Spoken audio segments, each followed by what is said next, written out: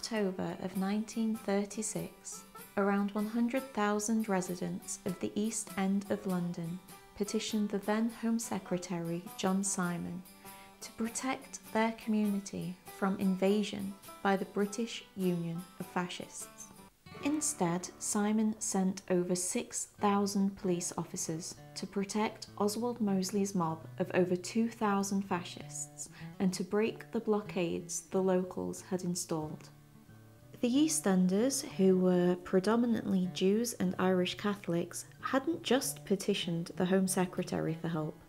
They had also reached out to their religious leaders and the Labour Party. However, help was not forthcoming, and it was only after persuasion that the local Communist Party decided to help with local organising efforts. The local residents were not easy bedfellows, they had their own disagreements and clashes, but they understood that a threat to one part of the working class was a threat to all. Class solidarity came above their disagreements, and this was displayed in their long-running rent strikes and prevention of evictions. One story goes that local communists had prevented the eviction of known fascist sympathisers. When asked why they did this, they said simply that they will change the bad politics of these people, they will work to change their minds, but still, the authorities had no right to make a family homeless. Not on their watch, not on their streets. And so, when the almost 10,000 strong army of fascists and their police bodyguards descended upon the East End, they were met with over 20,000 working class anti-fascists. A tram driver abandoned his tram to block the way of the mounted police officers. Women emptied chamber pots onto the marchers' heads. Children threw marbles at the police horses, and thousands of people used whatever means they could to drive the fascist army back. And despite hundreds of injuries and dozens of brutal arrests, drive them back they did. Within weeks, the leader of the London County Council, Herbert Morrison, a Labour politician who would go on to briefly become leader of the opposition, moved a motion at the Labour Party conference condemning the fascists and praising the actions of the local communists. The end. Just kidding. He moved a motion to condemn the communists and said that the opposition to Mosley's mob was just as much to blame, in a spectacular early edition of both-sidism. By the end of the year, the British Parliament had passed the Public Order Act of 1936, which on the face of it was designed to ban the use of political uniforms in public, Mosley being a fan of the black instead of brown shirt. However, it also prohibited equipping persons for the use or display of physical force in promoting any political object. And of course, it was almost immediately wielded against working class activism all the way up to and including the miners' strikes in the 80s. The Battle of Cable Street is pretty well remembered as a successful pushback against British fascism, and it was a significant victory. But the reason I'm telling you about it today is those anti-fascist heroes who, because of the World War against Mosley's particular branch of fascism, which would follow, were lionised as a part of British heroism. They were the ones breaking the law. Mosley was the one with the permission. Mosley was a member of established British politics, and who knows how he would have been treated had history not unfolded as it did. We don't even need to imagine how the use of violence against fascist groups would be taken now, or even any illegal activity designed to protect vulnerable communities. Police officers who were there that day would deny my accusation of being Mosley's bodyguards. They would say that they were there to keep the peace between two groups who they knew violently opposed each other. However, still in their eyes, it was the local residents who were the agitators of the situation. Mosley had a right to march, they would say. And this ignores the fact that the local residents did petition their political leaders and were ignored. A choice was made. which side was legal and which side was illegal was decided. It's all kind of complicated systems of government and legislation. Probably say that most people don't really even know the ins and outs of how law is made on a national level, let alone an international level. It doesn't really sound very fair that like people at the top can just like do a thing and then there's a law and you have to follow it or else you lose all your freedoms. But then we do want some rules, don't we? Otherwise it would just be an absolute nightmare. We might say that Rosa Parks breaking segregation laws was the right and moral and noble thing to do, whilst also seemingly to really struggle applying that to modern day acts of rebellion. This confusion and lack of moral absolutism presents a problem for the powerful at the top, who really want you to think that it's absolutely the right thing to do to follow every rule that they set for you, or they just would not have set them, you silly boots. But like, is it?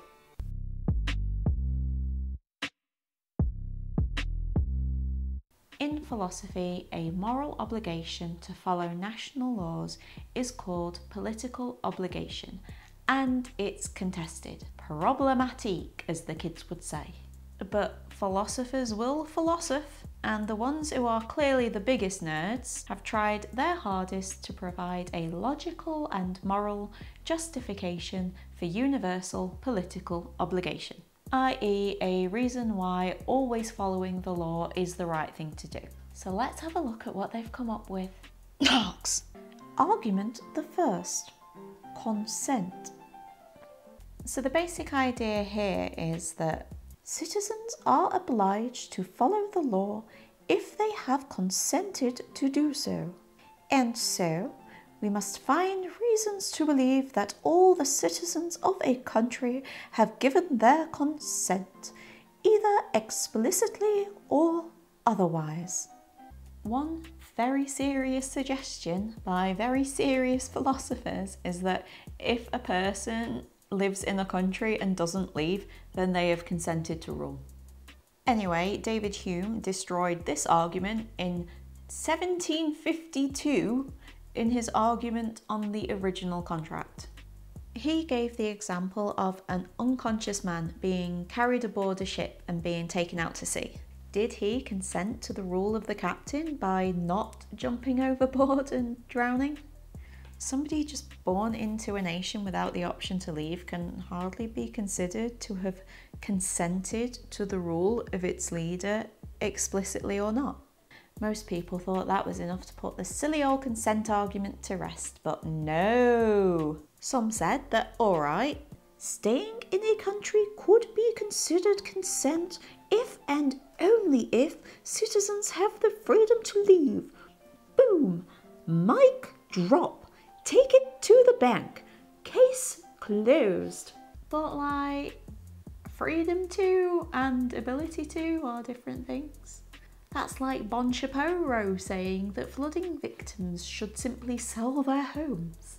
So then philosophers were all, well, people do stuff when they're living in a country, and we could say that doing certain things like making use of state-run services, that's them giving consent right there.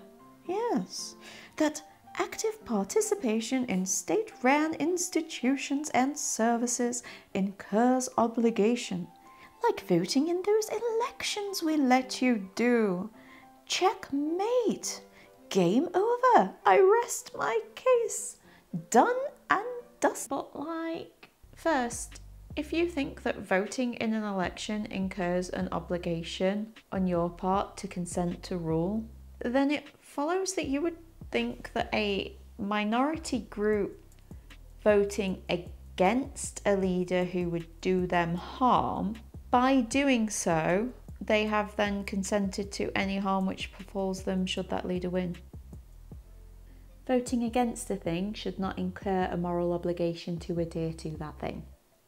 But if we take this account of the argument from consent, then a leader would be morally justified in hurting those who voted against them. I actually saw someone on the left say something like this recently, that by voting in the US election at all, you are consenting to neoliberalism. But when we consider how pathetically weak our voting rights are, you really want to make that take? Voting as it is showing a preference between options. It does not incur consent to all that follows. And secondly, on the point of active participation in state-run services, can people just refuse the services which are provided for them? It's often illegal to refuse education, for example, and could we really expect a dying patient to refuse life-saving care to avoid some political obligation? Or for someone to refuse to use the roads or drink the water? If the choice here is stay alive and give consent or die and don't, I'm not sure that's a meaningful choice there, me dudes. Okay, let's be fair. The reason why people like this idea is because on a small scale it kind of works. For example, if you live in a dorm and you have a shared kitchen, it would be perfectly reasonable to say, if you use the kitchen, you have consented to help clean the kitchen. But applying it to a nation or a society, it's all very... Argument the second. Fair play. Following on from the dorm's kitchen analogy, student kitchens. There are some who say that the reason why we all have a moral imperative to follow the laws is because a democracy is a cooperative enterprise. Every participant of such an enterprise is sacrificing a part of their autonomy to do so. And a cooperative enterprise demands cooperation. Therefore, participants have a right to expect that others will fulfill their obligations. We do like a bit of fairness, don't we? But often, as we can see through the very need of conflict resolution, what is fair isn't always easy to agree upon. If a minority group feel that they're being treated unfairly, unless the dominant group agrees that, yes, actually, that is unfair, the minority's autonomy will always be trampled on, and others will never fulfill their obligations towards them. And also, what of these democracies? Are they cooperative enterprises? It seems like proponents of the fair play argument have predicted such a question, because while reading them, I was struck by the really heavy use of the words reasonably just. As in, the fair play principle would only apply in a nation which was reasonably just, because it would be ridiculous to call a dictatorship a cooperative enterprise. But, one, who gets to decide how just the justness is? Like, under a proper dictatorship, people can be brainwashed within an inch of their lives. And geez, even under good old-fashioned liberal capitalism do we have false consciousness. It seems clear that if you get a worker to believe that they're just a temporarily inconvenienced billionaire, then they're quite likely to believe that the existence of billionaires who easily could but choose not to end most of the world's biggest problems is reasonably just. If you're interested in learning more about how easily people's judgments of things can be manipulated, then watch part 3 of my Alienation and Identity series. But if TLDR, it's super easy and it happens all the time. There's loads of things I could say about why your average state isn't exactly cooperative, not to mention how they are usually conceived in the first place, either through military force or political shenanigans. But some may still say, well look, the state does provide benefits. That's a part of cooperation, surely. And that's now, not hundreds of years ago. But there are issues to be had with the idea that the mere provision of a benefit incurs obligation. Autistic people in the audience who don't like the custom of gift giving, you get me? Imagine if your community started up a radio station that broadcast cool and relevant content direct to your ears. You like it, you listen to it, but the thing is, your community's decided that you have to host on a particular day.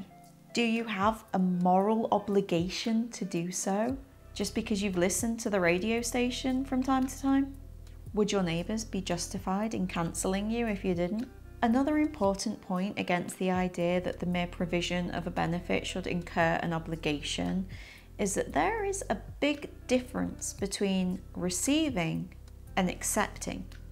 Having a supposed benefit just foisted upon you, only to then be burdened with an obligation, that's like movie and mafia type stuff, innit? Like, oh, we're protecting your business from us, so you better pay up, buckaroo. Mafia say buckaroo, don't they? I did not put buckaroo in the script. Disabled activists are constantly having to fight against charities and foundations who are actually hindering with their help, or against the constant stream of funding that's going into like super complex technological wheelchairs that can climb stairs and fly and hover and shit, when they've just been crying out for like more accessible infrastructure, please. The motto, "Nothing about us without us," is a good reminder of the difference between receiving and accepting. Argument the third, membership. Finally, another popular argument for universal moral political obligation is that simply being a member of a group incurs obligation. You might think this sounds similar to the other arguments, but the point here is that political association, like family or membership, is itself pregnant with obligation. So the moral obligation to follow the rules lies in the simple truth that the nature of political association is like being a member of a family. And this kind of membership, we have already agreed, involves a level of obligation to one another. Proponents of this argument say that membership of a state involves a sense of identity which goes along with it, a belonging and connectedness. And there are similarities between a state and a family. We're born into them without choice, and they do tend to involve authority and obligation. But we've also kind of collectively decided that families are a good thing, so you can see why politicians love to invoke this concept. The household budget analogy for government spending being a particularly pernicious example of this. I'm not here to say that if you've ever felt a sense of belonging to your home state, or that you hold your nationality as part of your identity, that's a bad thing. I actually think it's a darn shame that these days you get thrown in jail just for saying you're English. But there are problems with the argument for membership, as you probably guessed by me telling you about it. Firstly, family bonds typically involve some level of love and caring for one another, and that doesn't typically tend to be the relationship we have with our political leaders, no matter how hard their propaganda efforts try to make it happen. We're just not that into you, weird dictator dudes.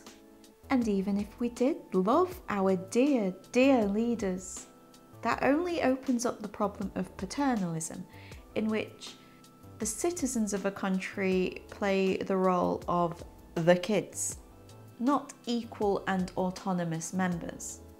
People do not enjoy being infantilized by the state and will rebel against attempts to nanny them, even if it is for their own good.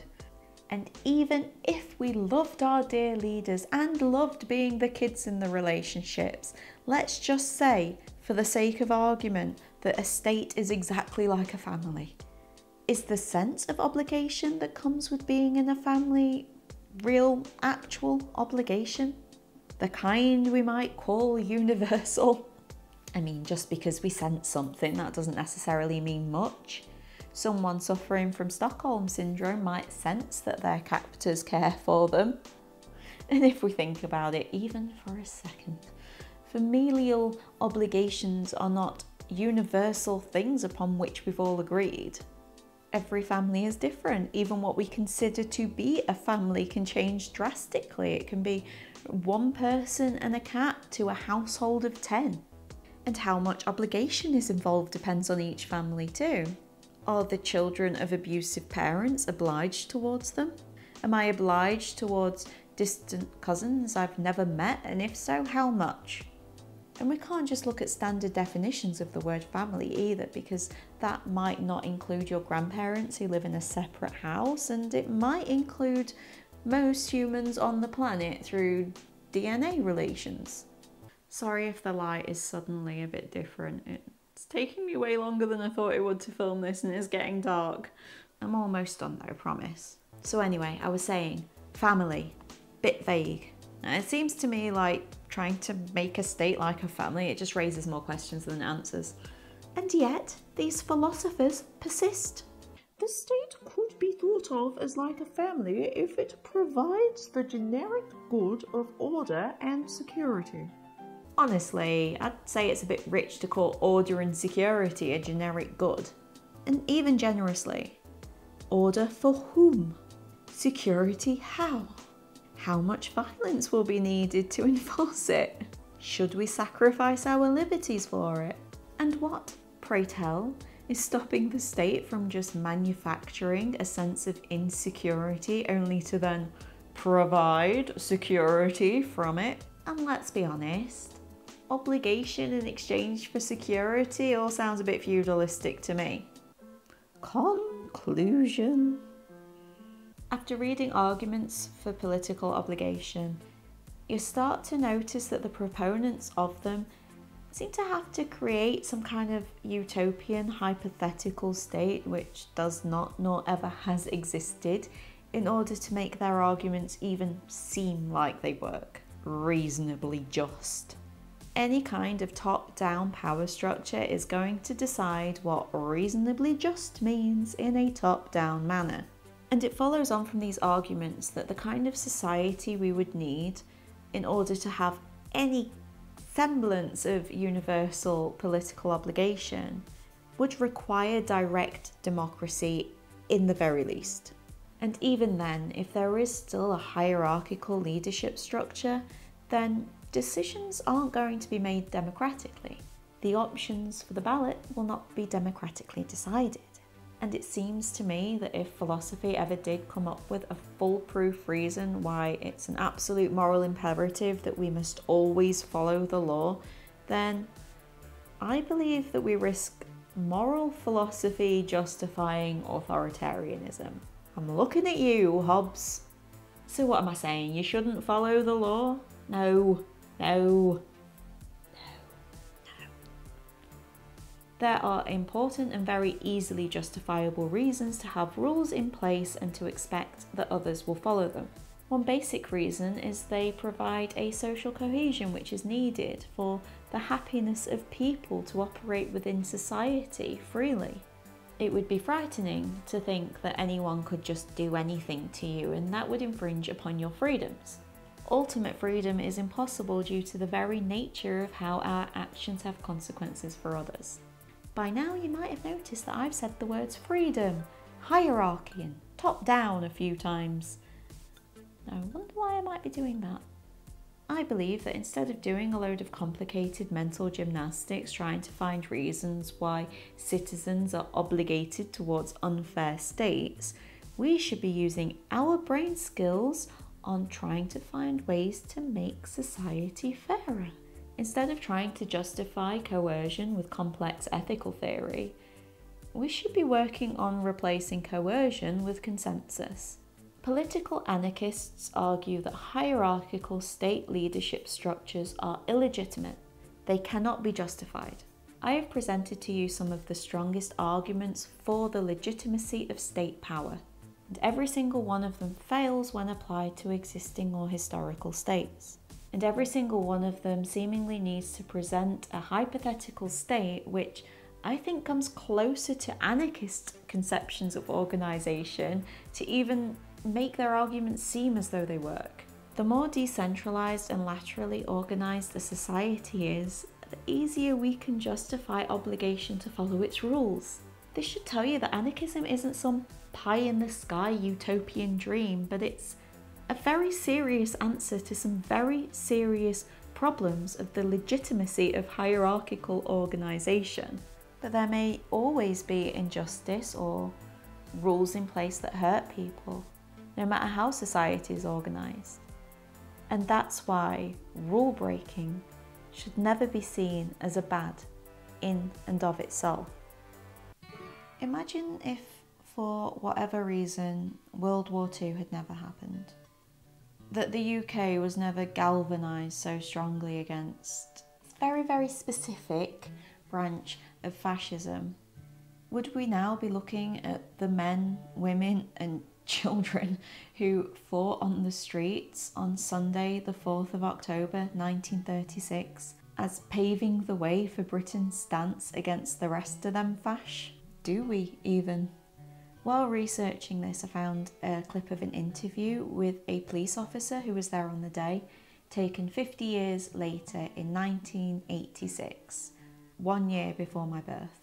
In it, Tom Wilson recalled the events from his perspective.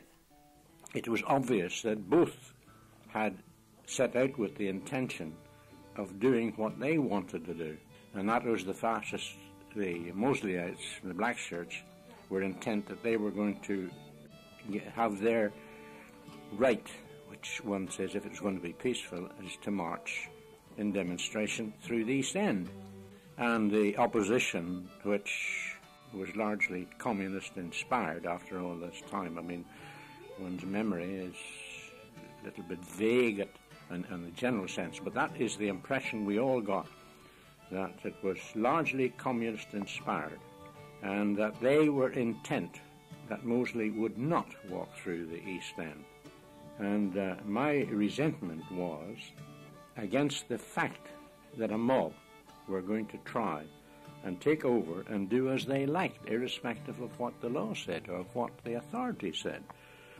And today, I still take that view, that no one should be allowed to be above the law, and everybody should be made to obey the law. And I consider that the people of this country are very lucky insofar that they have so reasonable a police force en masse. I don't know a police force in the world that is more fair or more just. I would have thought, from memory, that it wasn't just the Jewish people and it wasn't just the communists. I thought the average decent people had no time for black shirts. Those who were alive at the time might view the rise of British fascism in an entirely different light to what following generations did. There are interviews you can listen to taken by the same correspondent of members of Mosley's party. They talk of unemployment, an uncaring state and exhaustion from international conflict. But because of what happened since, later generations have categorised those fascists as an obvious evil, one which you can spot coming a mile off. And anybody who fought against that is a hero by definition. And yes, they are. But when will this cycle stop? Allowing our institutions of media, education, law enforcement to lionise those anti-fascists, to call those lawbreakers heroes, to use their images, their words and causes as marketing tools and ways to mask over a lack of progress. While at the very same time, whenever a marginalised group now gets ideas of righteous rebellion for change, we're reminded over and over and over again that nobody is above the law. But honestly, if you're going to come at me with a claim so bold, you're going to have to back that up. And I don't think you can. So rise, lions.